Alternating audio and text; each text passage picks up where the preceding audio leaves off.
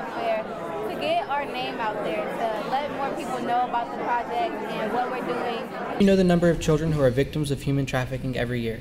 Did you know that most of the people who are trafficked are children who are homeless or in foster care?